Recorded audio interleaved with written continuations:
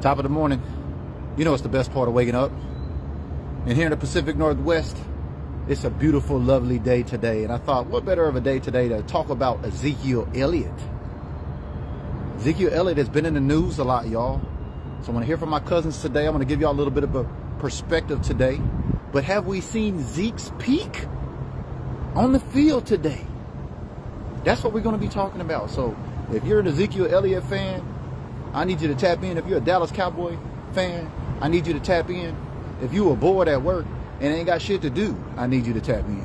But y'all know it's the best part of waking up, baby. As we talk about peaks here, y'all see that back there? You know, I thought I'd give y'all a beautiful Pacific Northwest view here today. That is one Mount Rainier up here in Pacific Northwest. Can y'all see that? Yeah, y'all can see it. I got my sunglasses on, so top of the morning, y'all send me a comment. Let me know you're tapping in there. What's up, Caitlin? I see you.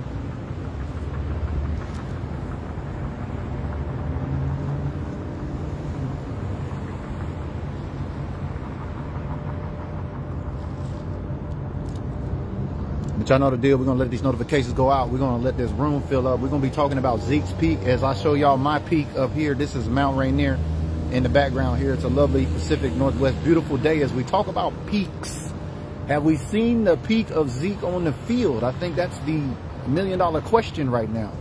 There's been a lot of news about Zeke in the media. Zeke has came out and said feels like he's got something to prove. He's at 100%. But is that really going to be the key? So stick around if y'all want to talk about that. We're talking about Ezekiel Elliott today. I'll share my thoughts with you when we drafted him. But as we talk about peaks, if you're just tapping in, you guys can see that is the lovely, beautiful Mount Rainier there in the background here in the Pacific Northwest. It is a beautiful day here today.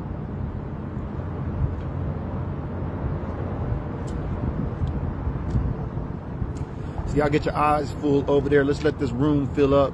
If you're a fan of Ezekiel Elliott, if you're a Dallas Cowboy fan, if you're an Ohio State fan, if you follow Ezekiel Elliott, I need you to tap in. Boy, there is a lot of hate around our guy Ezekiel Elliott right now, especially within the Dallas Cowboy fan base. Can I get an amen? Can anybody on here give me an amen? Have you seen the hate on our guy Zeke? As we talk about, have we seen Zeke's peak today? Y'all know the deal. Give me a shout out once you get tapped in. Let me know where you're watching from. Let's see where this content spans to today. It is beautiful today as we talk about peaks and valleys with Zeke Elliott. Hey, Caitlin, I see you top of the morning. Y'all know it's the best part of waking up. Green badges checking in. Y'all know the deal for green badges checking in. If you just got to tap in right quick, get you a quick workout in. Y'all know the drill. We're talking about Ezekiel Elliott today. I need to get them shares in. Hey, Carla, how we doing? I see you. Longtime OAT fan right there back in the day. What up, Michael Trio? I see you. What up, Henry? Medina, how we doing today? Appreciate y'all tapping in. But I'm on one today, literally. You know, we're live here from the city of Destiny, Pacific Northwest here at the Union Club. This is a beautiful shot, beautiful rooftop balcony view from the Pacific Northwest here in the city of Destiny. That is Mount Rainier in the background there. I know y'all would rather look at Mount Rainier than look at me, but we're talking about peaks. When it comes to Zeke, have we seen the peak of Zeke? Zeke is 100% healthy. Does this sound familiar? Have we heard this story before, that Zeke is coming back in the best shape of his life? Have we heard this before? Am I preaching to anybody? Can y'all tap in with me and talk to me today about Ezekiel Elliott, y'all? What up, J Mac? And I see you, Green Badge checking in. What up, Carlos? I see you. Washington, D.C. That's what I'm saying. Washington to Washington. Washington State to Washington, D.C. I appreciate you tapping in, baby. Give me a share on your timeline. We talk about peaks. Zeke's peaks and valleys. You know, we've seen the peaks and valleys of Zeke. You know, the fumble problems, the lack of production, the off-field issues initially when he got drafted. Let's just throw out a question. How many folks riding with me here today can remember what year did Ezekiel Elliott get drafted? Make sure the comments are working. Y'all throw me a comment up there as we talk about, have we seen the peak of Ezekiel Elliott? Are we going to get a brand new refurbished Ezekiel Elliott out the gate come this 22 season? There's a lot of talk about Tony Pollard should be starting over Ezekiel Elliott. I know y'all have heard the hate. Can I get an amen? Somebody give me a year up there that Zeke got drafted, though. Give me a comment. Give me a shout out, baby. What up, Kelly? How you doing? I see you East Coast in the building. What up, Jay Falls? South Carolina, looks like. What up, Dallas Peppers? I see you Green Badge in the building. My man J Mack says time will tell. I hear you, man, but we're talking about this discussion. You're right. Time will tell, especially on any kind of investment, since this has been Jerry Jones's, one of Jerry Jones's biggest investments, right? When it comes to Ezekiel Elliott, because there's been a lot of hate that says the decline of Ezekiel Elliott or the valley of Ezekiel Elliott is not justified because of his pay and his lack of production. As we talk about, have we seen the peak of Zeke? As we get ready to get into this new season, y'all tap in, let me know. 2016 right there, Dallas Peppers. Dude, that's what I'm talking about, baby. I remember that year really only because y'all know I don't follow college football. Y'all know I told y'all that. So if you're an Ohio State fan, if you followed Ezekiel Elliott, appreciate y'all tapping in here today. Give me a share of your timeline. If you follow Zeke, you know what I mean? I'm a big time Zeke fan myself, but I look at all things from a 360-degree perspective. So shout out to Mr. Stacey Elliott. You know, we were live out there, boots on ground in the NFL draft in Las Vegas with Stacey Elliott. You know what I mean? So shout out to Stacey Elliott as we're talking about the Elliott camp here today. Have we seen the peak of Zeke? And the only reason why I know 2016, like I said, because the whole time I was saying we should have drafted Jalen Ramsey instead of Ezekiel Elliott. Because I knew even then as a basic fan that we still needed defense in the secondary. And the Dallas Cowboys went and drafted Ezekiel Elliott. Now, am I mad? No, you know what I mean? Hey, it's been a great thing. 2016, I think everybody fell in love with Ezekiel Elliott. Did they not? As everybody else is tapping in here, as I know y'all are going to fall in love with that view back there. That is Mount Rainier. Like I said, in the beautiful Pacific Northwest here, city of Destiny, Tacoma, Washington, y'all. As we talk about these peaks and valleys. So y'all bear with me on these comments. This glare out here is worse on my end. I'm doing all of this for y'all so y'all can get this great view here. It's beautiful out here today. As we talk about peaks and valleys with Zeke. So the decline of his production, he's gotten paid. The hate has been there. You know what I'm saying? The hate has been there. They say Zeke got paid and hasn't done anything. Zeke is washed up. Tony Pollard should start over Zeke. Tony Pollard is a better running back than Ezekiel Elliott. Tony Pollard got that burst still. Zeke don't have that burst no more. Am I preaching to anybody out there? I know y'all heard the hate. I know y'all heard the slander out there. I know y'all see it on the big stage. I know y'all see it on the mainstream media.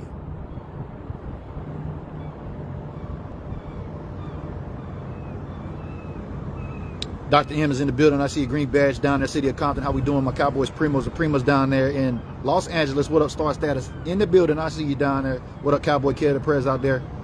Caitlin says Zeke drafted in 16. NFL league average running back is 2.57 years. Thank you. You know, I can always count on Caitlin. I think I got your new slogan there, Caitlin. Green badge supporter right here. Corpus Christi in the building, doing what all things see. You know what I mean? Caitlin's adding to the context over there the shelf life of running backs, 2.57 years. I mean, what year are we going into Ezekiel Elliott's career? Can anybody answer me that question? Y'all throw me a comment up in there since we know what year he got drafted was 2016. Thank you, Caitlin, for adding context. Context with Caitlin here on BDG, y'all. You know what I mean? Smart Cowboy fans, if you're tuning in, hit that subscribe button, baby. Hit that follow button. Turn on your notifications. We do things a little bit differently here. We're in the middle of, well, almost in the middle of June. We're already in the middle of June, almost. First week of June, right? We're going to stay tapped in, but the slander has been out there. You know, but there's been a lot of media out there saying that Ezekiel Elliott is 100%. But then you see a lot of folks on the back end saying, well, we've heard this story before.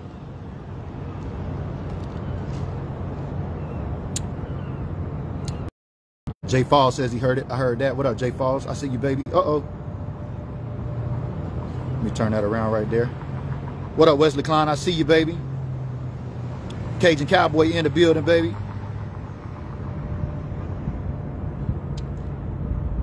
Alicia Mendez, hey, how you doing? Tacoma is in the building. That is homegrown right there. I see you, Caitlin, has been following me. Appreciate that. But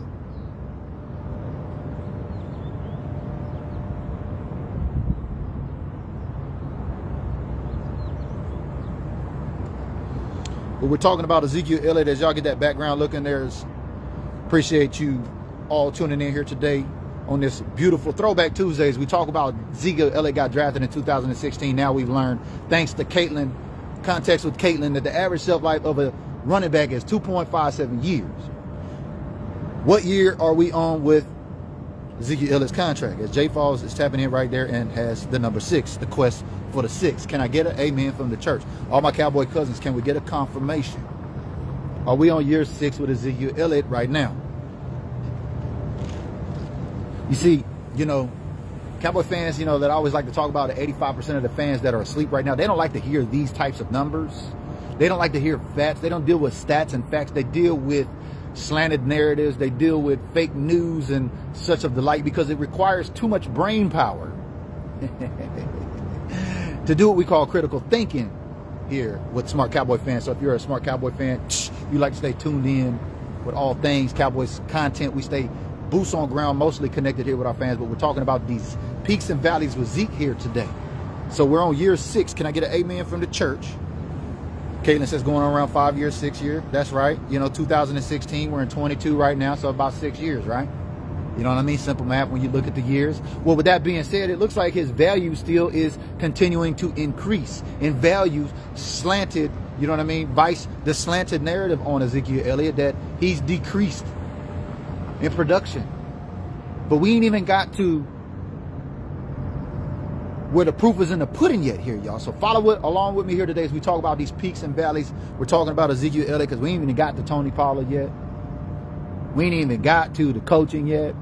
So stick around here today, baby. We're on this Throwback Tuesday. We're talking about peaks and valleys with my man Ezekiel Elliott, because he been in the news, man, for a lot of good reasons, and then there's a lot of hate out there. So I wanted to tap in with y'all and see how y'all felt about it today. Share my thoughts with y'all on it. Kristen Craig says, hello from Enid, Oklahoma. I appreciate you, Kristen Craig, always checking in from Enid, Oklahoma. That's right out there from Enid Air Force Base.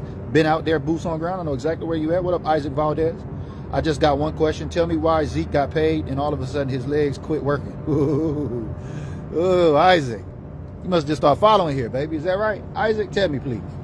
That's a great question, though. I'm glad you asked that question. Thank you, Isaac, for asking that question, because that is what I'm talking about right there.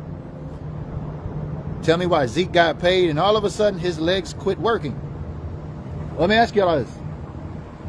Let me ask you this question. I'll just ask you this question right here, Isaac. Last year, how many yards did Ezekiel Elliott run for? I'll wait. Maybe you might answer your own question. But I'll play this game with you, baby. So I appreciate you tuning in. Thank you, Bobby Paget. Green Bed's checking in right here. He's saying he's 100%. That's right. I appreciate you checking in. I know you always 100%, Bobby Paget, on the content. Make sure you give me a share right there on your timeline. We're talking about these peaks and valleys with Ezekiel Elliott. Got drafted in 2016. Everybody fell in love with Ezekiel Elliott and Dak Prescott in 2016 when they made that run, right? Dak and Zeke and Destroy. You know, I remember we had Dez Bryant, all that stuff. Y'all remember that honeymoon we went through, right? Let's see, did my man Isaac get back to me here yet? But Kaden tap it back in. She says he's an absolute punishing blocker and takes pride in being an honorary O-lineman. I like that. I like Caitlin adding more context here. We haven't even got to about the value of Zeke's blocking. We're still talking about his legs. So I'm waiting for my man Isaac to get back to me. How many yards did Ezekiel Elliott run for last season? As we talk about peaks and valleys, because we haven't even got to talk about the real proof in the pudding yet. How about this offensive line? Can we name the offensive line starters at this point? Have we been able to name the offensive starters for a consistent amount of games through any of the last 2 to 3 seasons? Am I just blowing hot smoke here? Can I get an amen from the church? But if you're just tapping in, baby, y'all know the deal. Leave me a comment. Let me know where you're watching from. That is the beautiful Mount Rainier there in the background. Make sure y'all can see that there. Yeah. Y'all can see that, right? Yeah, we good. This glare is something else, though, y'all. But we're talking about these peaks and valleys. Y'all do me a favor. Let me know if you're tapping in for the first time. Let me know where you're watching from. Give me a comment. We're talking about these peaks and valleys. Have we seen the peak of Ezekiel Elliott? He's 100% coming out. Year 2, he's coming around 100%. But let me ask you this question. Has this offensive line been 100%?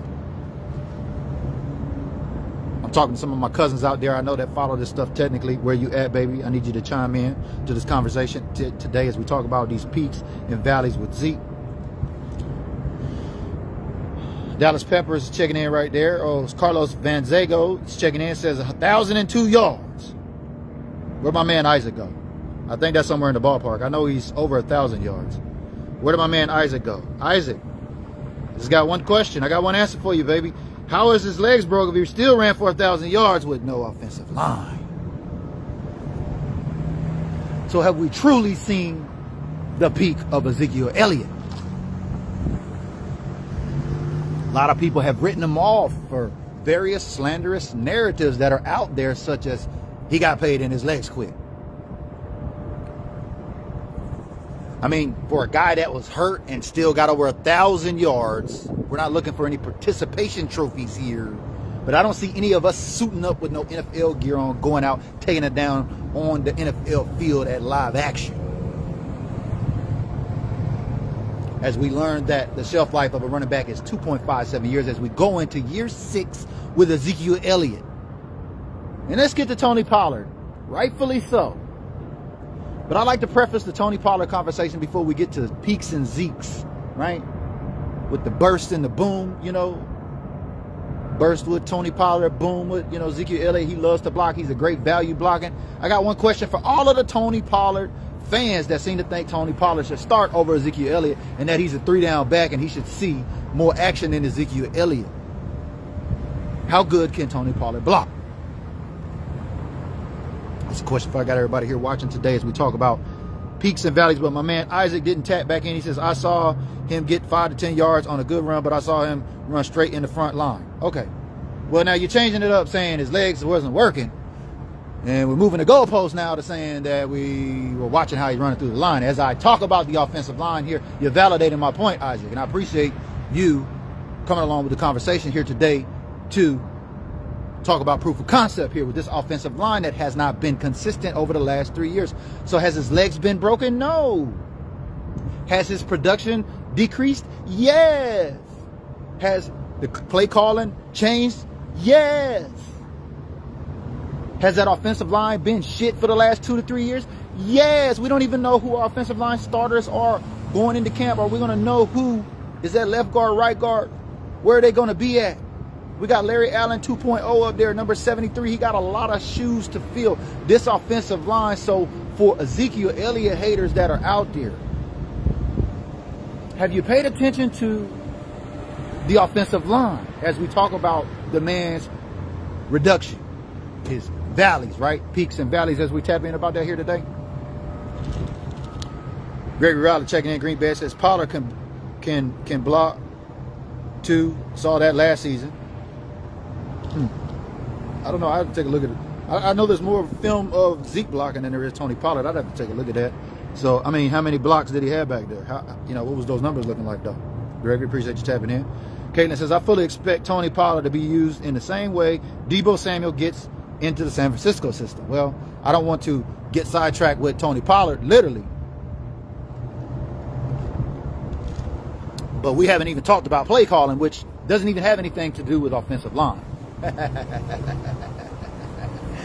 You know, I mean, let's throw some Jason Garrett era in there too as well, shall we not? You know, how many games do you remember opening up the Dallas Cowboys under the Jason Garrett era and it was Zeke up the middle, first play of every game?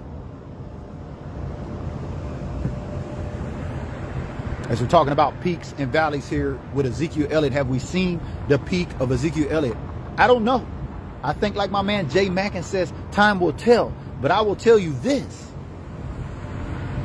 Don't pay attention to your favorite news anchor or your favorite media sportscaster or your favorite color commentator and listen to what their opinion is. Because you know what they say, you know, you buy one man's opinion, you buy his lifestyle.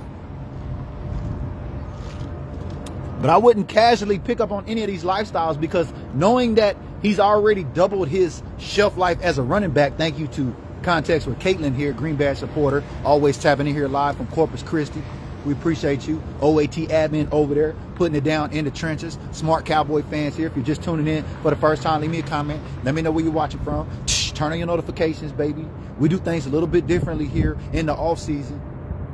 Tune in with us here. This season, we're going to be talking about NFC East matters. We're going to be talking about all teams in the NFC East. We're going to be talking about NFC history, stats, facts, Neo stat facts, whatever you want to call them. We're going to be talking about that here with NFC East matters. So All your Eagles fans, all your Midget fans, all your Commander fans, y'all can follow too and hang out.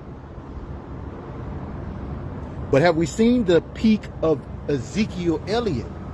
I don't know if we can get this offensive line. I think that contributes to us with the elevation of Zeke's peak. Can we get more out of him? Does play calling come into Zeke's? I mean, there is a lot of great talent on this Dallas Cowboys field. We didn't even talk about the passing records that Dak broke last year as a result with this high-octane offense. Of course, it looks differently coming in with wide receiver 1, CeeDee Lamb, and all of the things. Michael Gallup going to be coming in late in the year. We got a lot of talk about Jalen Tolbert.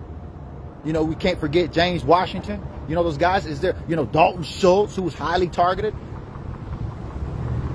Are there enough balls to go around, literally? So as we see the decrease in another valley of Zeke, will Zeke shoot back up to his peak this season? And I think that's what's going to be left up. The question is only time will tell. As we hear reports of him being 100%, that's good news here in June, as they're getting full participations out there in OTAs.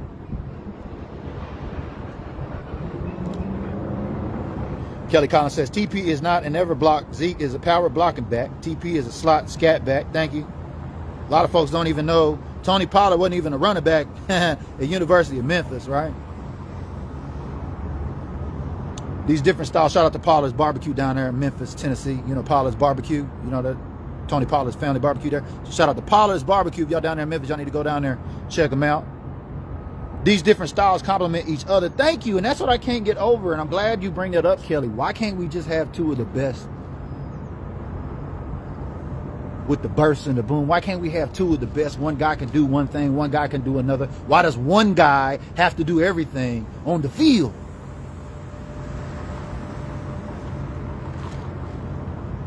But if you're just tapping in today, like I said, we are live here in the Pacific Northwest, city of Destiny. That is the beautiful Mount Rainier. I appreciate you tapping here today. Give me a share on your timeline if you adore that beautiful view of Mount Rainier. You've never seen Mount Rainier here before. We're live here at the Union Club in the city of Destiny in the port of Tacoma as we talk about peaks and valleys. To Zeke peak, have we seen it? Man, if we can get this offensive line together, we get some consistent play calling, we get some balance. I mean, sky's the limit, you know, but we don't even know who our starting offensive line is. And a lot of people, quite out frankly, forget how good Zeke is, even when we had a washed up offensive line and we don't even know who's who in the zoo. As we got, I think, 4 T's now on the offensive line, right? Terrence Steele, Tyler Smith. Who else we got? Who's the other T's over there? We got 4 T's, right? Tyron Smith, Tyler Smith, Terrence Steele. We got the 4 T's up there now, right? I don't know. Like my man Jay Mackin, who is the longest old-time Green Bay supporter right here. That's right, September of 20.